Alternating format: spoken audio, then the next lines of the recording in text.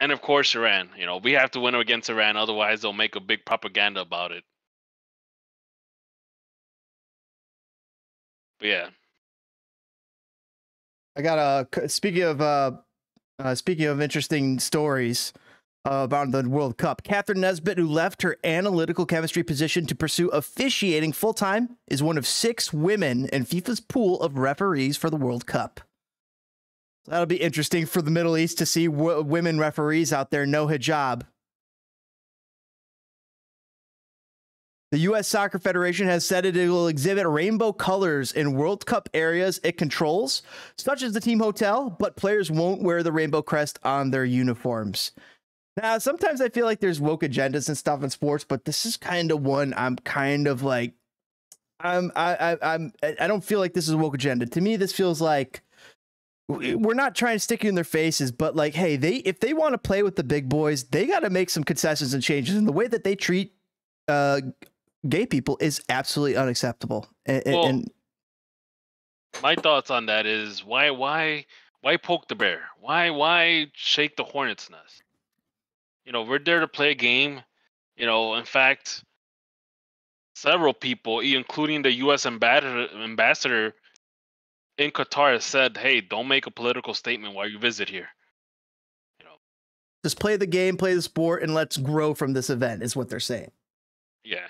And we can make change from there. And that's actually a good point, because when we think about it, think about World Cups past, Brazil World Cups, where they got favelas, they got horrific violence and gangland violence that, there's stuff that we didn't have many big statements, but those were concerns. Same thing with Russia. We were concerned. We had concerns about Russia stuff going on. Like there's been past World Cups where, there's been issues that we've been concerned about, and, statements have been made.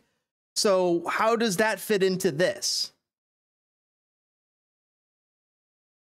Exactly. And it's, you're a guest in this country, basically. Yes, that's so true too. You got to remember that as well. You're not on your home territory. And this is,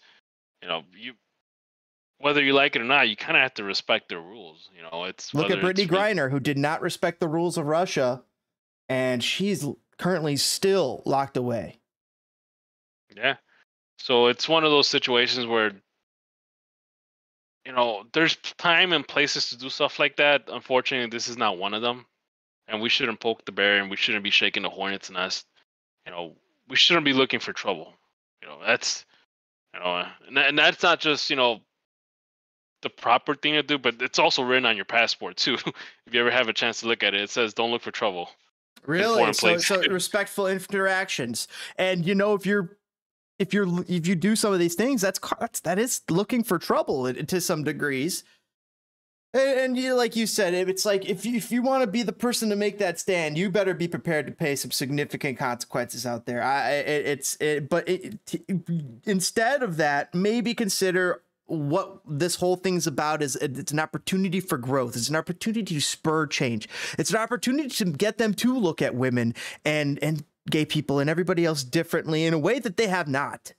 And that opportunity is coming in this World Cup, whether the Qataris know it or not. It's going to be on full display. They're going to be exposed to it in a way that into Western cultures and into all of its subtle nuances like they've never have before. And they are going to have to deal with it in some degree. So there has to be some reciprocity in there. But also, like you said, those people in the other, you got to have some sort of respect at the same time. I mean, other people's culture is other people's culture. And so, like, we do have to respect some of those base differences in us and the way that we've grown up in the world differently in different geopolitical places. It's just a fact of the matter. We're all different people dealing with different social pressures, and those lead to different decisions, and also with different parameters all involved. I mean, this all, as you know what I'm saying. Yeah. So that's my thing. That's my take on it. That's a fair take. I think you definitely you made me feel pretty good about that. You talked me off a ledge, so to speak. And the thing about it, it's like, no, I'm not trying to say anything by it. I'm just saying, hey, we're not at home. We're basically guests in this country, and therefore we should be respectful and whatnot. And this is how people, that's their custom, and that's, hey, we got to respect it. And here we are over in America, where luckily we have the freedom to discuss and talk about it in the ways that we do. Yep. And so, let's maintain that and do what we can with that to maybe help them figure everything out a little bit towards some human rights progress as well. So yeah, that's, kind of set this, be the example as Ronaldo. Well, let's get into Ronaldo here. Be the example, as Ronaldo would say. Ronaldo had a crazy interview with Piers Morgan, DPG.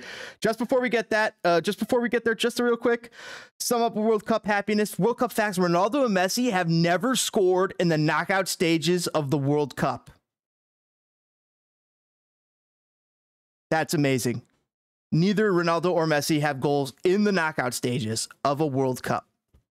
So, do you want to talk about Ronaldo, or do you want to? Oh no, I was just teasing it. Let me factor out these 4 facts, and then we're gonna get to Ronaldo. There has been a European team present in the 19 of the last 21 finals. No team has ever won the tournament under the guidance of a foreign coach. That's crazy.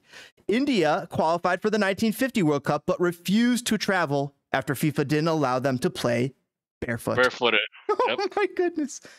And now Cristiano Ronaldo having a crazy interview with Piers Morgan, just rattling